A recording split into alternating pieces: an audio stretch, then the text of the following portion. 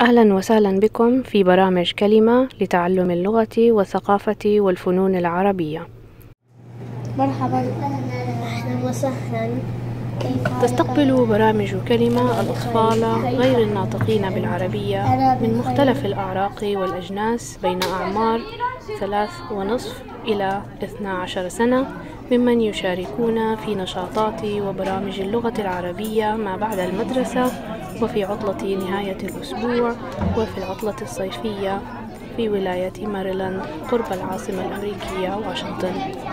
تتبع برامج كلمة نهج التعلم النشط والذي يجعل المتعلم مركز عملية التعلم.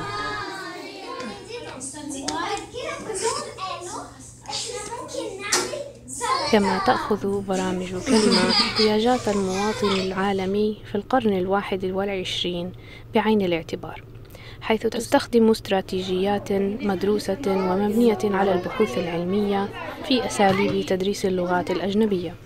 فأساليب التعلم في برامج كلمة مبتكرة وتفاعلية، وتهدف لتنمية جميع أنواع الذكاء ومجاراة الاختلافات الفردية في أساليب التعلم المفضلة، منها التعلم الحسي والبصري والسمعي والحركي والموسيقي.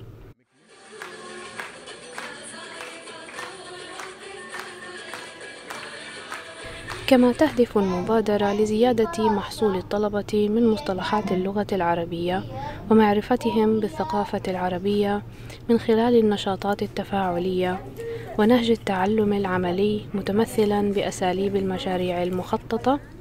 يتم تحقيق هذه الأهداف عن طريق الاكتساب غير المباشر للغة من خلال الانغمار فيها لدى القيام بنشاطات من اختيار الطفل كالفنون والأغاني والرقصات الشعبية والمشاريع الإبداعية والمسابقات والألعاب الهادفة.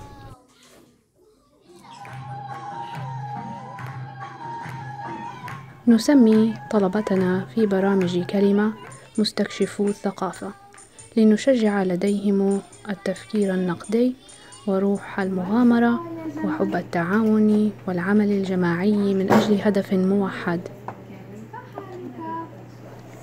حققت مبادرة التعلم المرح نجاحا على عدة صعد، منها تحبيب الأطفال باللغة العربية وترغيبهم بتعلمها وفخرهم بقدرتهم على التحدث بها وقراءتها وكتابتها.